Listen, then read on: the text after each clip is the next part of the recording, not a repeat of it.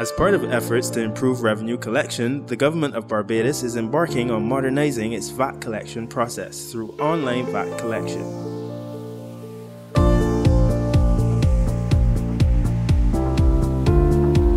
Government's Special Advisor on the Economy, Dr. Avinash Persaud, tells us more. Probably in the next couple of months or so. So I expect certainly before the middle of this year.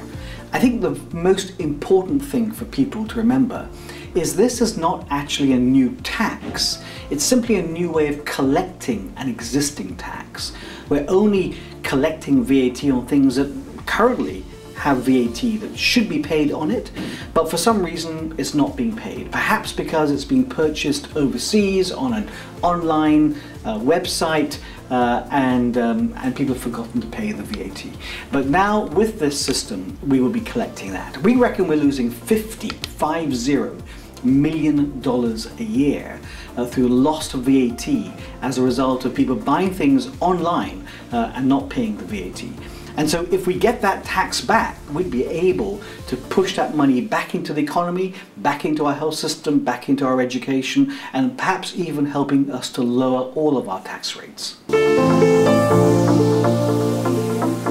There's now a new technology that allows us to collect VAT on online purchases.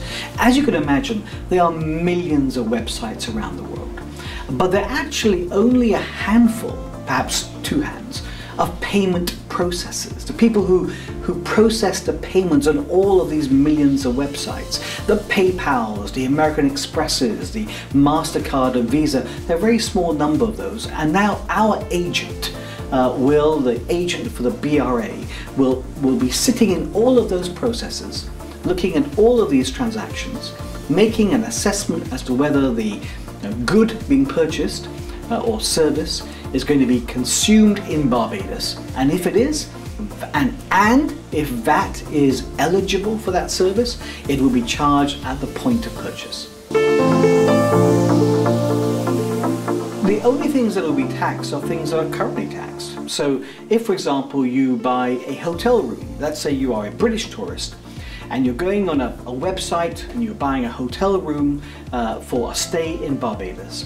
The online processor knows that you're staying in Barbados. This is something you're going to consume in Barbados, and the tax, the VAT, is eligible. It's a special tourism VAT, as we know. It's a bit less than the 17.5%.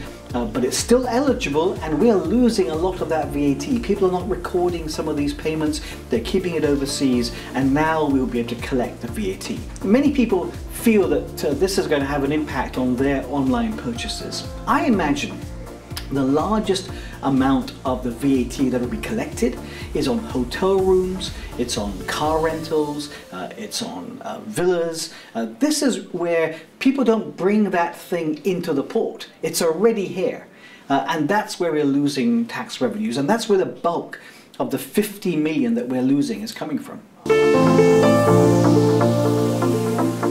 So when you are purchasing something online, up will come the payment page. So you decide, you've clicked on this, you want to buy this product, and it says, do you wish to pay? So you go to the payment page. The payment page is supplied by the payment processor, and they will give you an invoice, and it will say, this is the thing you're buying.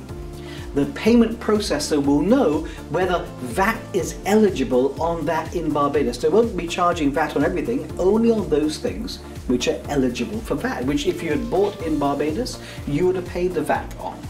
So it will break out the cost and say, this is the VAT, and so that when you print that out, you'd be able to show people you've paid your VAT, so no one can charge you twice on the VAT. And then when you click to purchase, the VAT is sent straight to the BRA, and the rest of the payment goes to the vendor.